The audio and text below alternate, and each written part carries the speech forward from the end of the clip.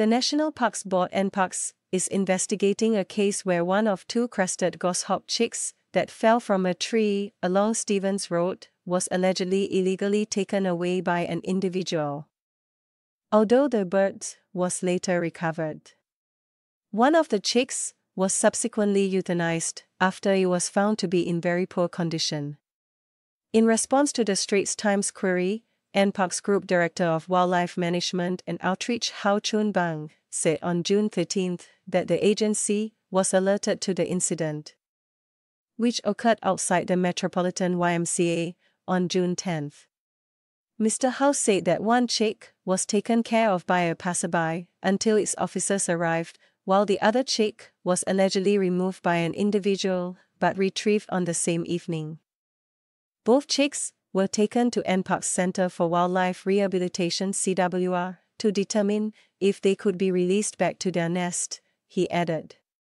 During the health examination conducted by the veterinarians at CWR, one of the chicks was in very poor body condition, Mr. Hao said, adding that NParks discovered the chick with an abscess behind the tongue, which affected its ability to eat. Consequently, it was euthanized on welfare grounds.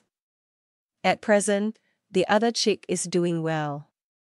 NParks declined to say whether the chick that was euthanized was the one which had been taken.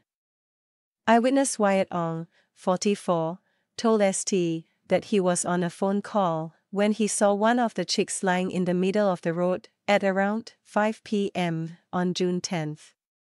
He quickly walked over to pick it up and move it to a safer area.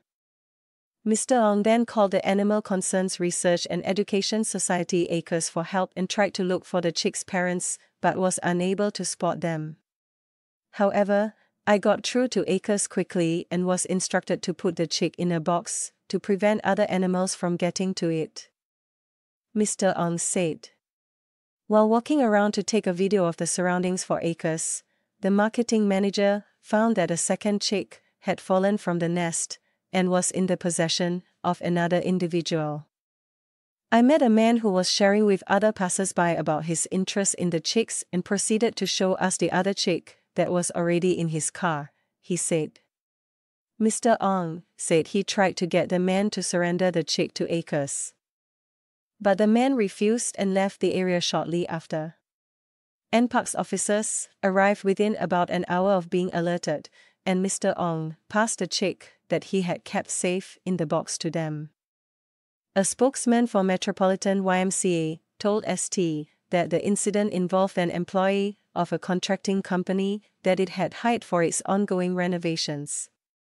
NParks Mr. Hao said in his statement on June 13 that it is offense to take or keep any wildlife in any place unless the person has the Director General's written approval to do so. If convicted, first-timers can be fined up to $10,000 or jailed for up to 6 months, or both.